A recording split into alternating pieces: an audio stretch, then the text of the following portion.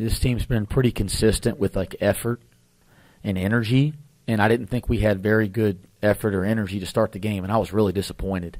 That surprised me. But then, as I said, the thing I was proud of tonight was how we responded to things, and we responded quickly. And I thought that Jizzle, Josh, and AZ came off the bench and just ignited us a little bit. I thought they gave us some energy early, and that kind of got us going a little bit again. And then I thought our guys, for the rest of the night, had good effort and energy. But that first, however, what was it, 6, 7, 8 minutes? I mean, that was disappointing. And we kind of spotted them some easy baskets, and we're trying to kind of dig out of it the whole first half. How would you characterize, Wes, the final 5 seconds of regulation? Wow. And then how you guys carried the momentum?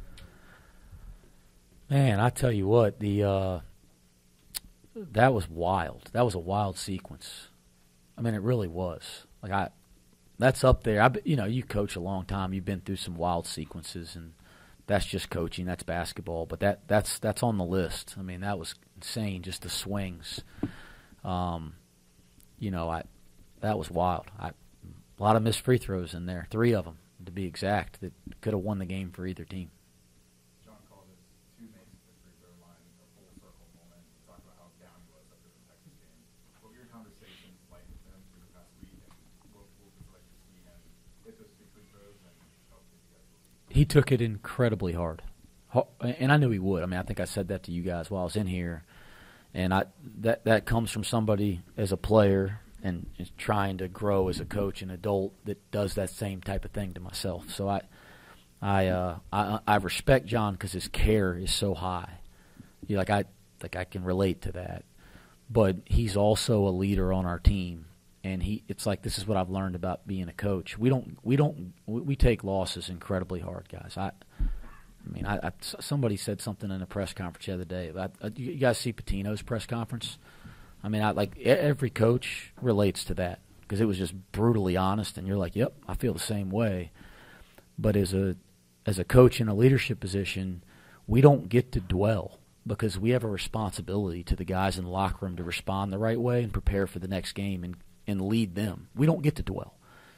And that was one of the things John and I talked about. It's like I relate and understand and appreciate how much you care and why you're taking it so hard, but you don't get to dwell because you're a leader on our team and you have to show them how to deal with it. And he didn't turn the corner as quick as I wanted, but by the time we got into the Baylor game, I thought he had the right approach, and I thought that helped our team after the Baylor game when Dan misses, a layup and Seamas misses a 3, and they're really down. I thought it helped. They've all kind of been through it together a little bit now, and that's how the team starts coming together. So he took it really hard, but it was great to see him kind of back looking confident, get back to that moment on the free throw line and make 2 big ones. How do your emotions run with Day-Day? He'll bang a bunch of layups, then he'll turn around and make super clutch shots, big rebound. He's a good reason to get over that. I mean, coaching's a wacky profession, and he gets the steal and the run-out layup and tries to get his feet set to go dunk it. I've calmed down a lot in my old age. I mean, it's not even funny to me. I mean, it's like, come on, but that's coaching, and we got 2 rookie point guards. They're rookies. Just what it is. They are about everything that Cincinnati Bearcats are about. Like they represent what this program has been about for a long time. They're the right kind of kids, but they're rookies. And they're learning what this takes at the best league in college basketball. And my job isn't to freak out and yell and scream at him for missing. He knows he missed a damn layup, a big one. I think with the 4-point game when he did late in the regulation. My job is to keep helping them learn and grow and get them ready to play the next play. He doesn't need me to tell him that he screwed it up there. He knows. Okay, so yeah, that's the kind of roller coaster that coaches live on, but we got to get to a point we don't smoke layups. Okay, we saw way too many of that the last couple games. You talked after the Texas game about John maybe being fatigued at the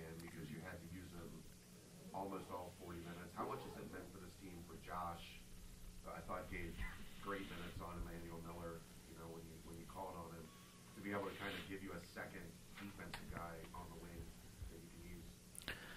I think I'm actually glad you asked the question. He has been he's been a key to us improving as a defensive team. I don't know if we looked like an improved defensive team tonight, but during stretches. But he's been a massive key. He's one of our best defensive players, and to have somebody else other than John that you not just can play defense, but you can rely on every day.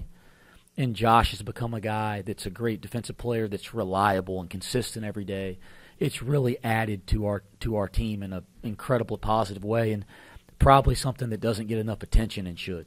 So, yeah, I've been really pleased with Josh. Coach, you've had a different player lead the team scoring in all 4 conference games. Do you guys as a staff feel like that can kind of be a strength of opposing teams are scouting you, that they can't key in on one guy to kind of slow down the entire machine for their kind of offense? I think, when it comes to our offense and guys' performances, I think guys like we don't have a team full of, 4th and 5th year seniors. Like we got some younger players or players that maybe are older but in new positions, and they're talented, they're gifted. Like we have a nice roster, but they're learning their way, and you're starting to see that. Like you see Dan Skilling starting to show what he's capable of offensively the last couple games, at this level, right? Or you see Seamoss and what he's capable of, but these guys are at this level for the first time, finding their way for the first time. As we continue to work through it and they become more consistent, we're going to become a very good offensive team because we have a lot of offensive depth and ability. Ryan, last one. Coach, coming off back-to-back one possession losses, what does a win like tonight do for your team's confidence moving forward? Yeah, it's important when you've lost a couple games that you felt you had real chances to win.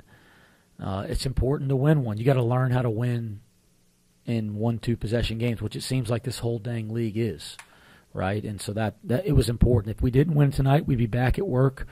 We'd be down, but we'd be back at work trying to figure out how to do it again, and we'd eventually do it. But it was nice that it came through tonight, and that should give our team some confidence. Thanks, guys.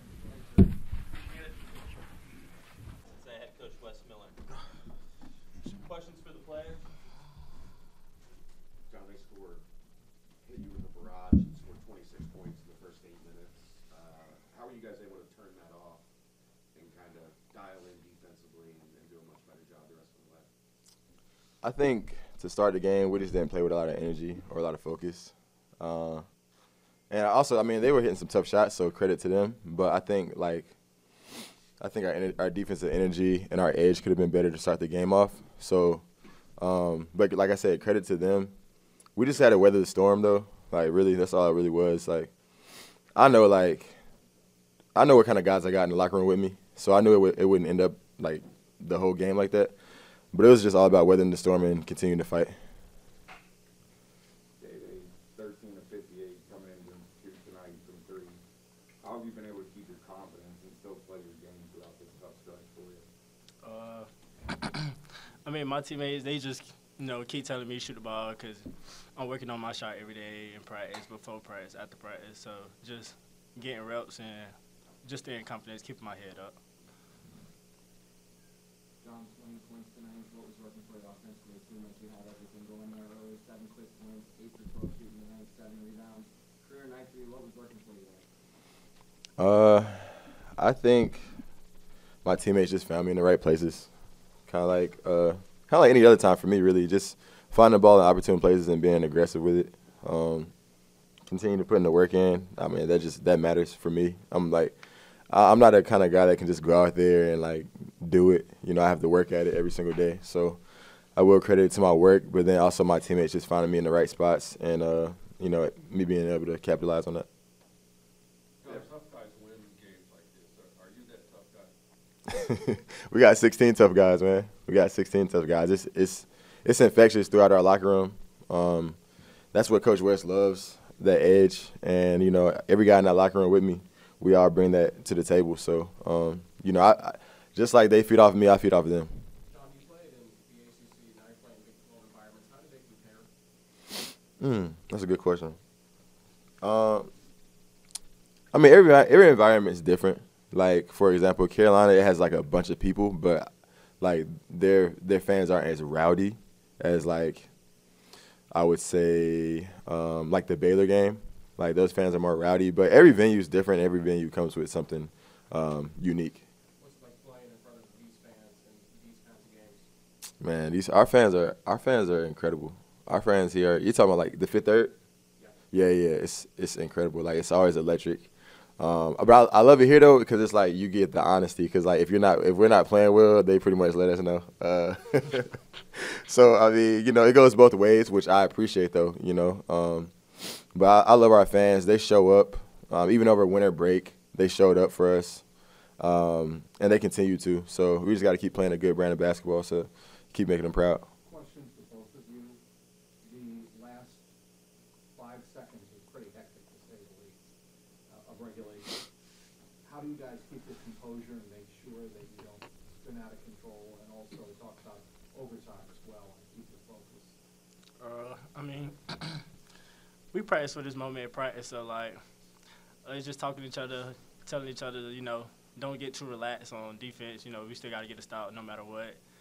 I feel like us just communicate with each other, just bring us together, keep our composure.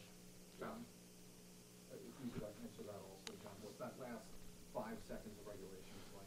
Yeah, I mean it's chaotic. Like games like this are always chaotic, man. But I think a common message is just to stay focused. We want to have the same focus and intention every possession. Like it doesn't always go that way, but especially in the last 5 seconds, in the midst of all the chaos, you know, you kind of want to, you know, depend on the focus that you build up during practice. You know, Coach West does a good job at putting us in like late game situations so we're ready for those moments. And you know, we ended up going to overtime, but you know, even in overtime, I think you saw like some of the plays that we made down the stretch were very like focused and it was things that we practiced. So.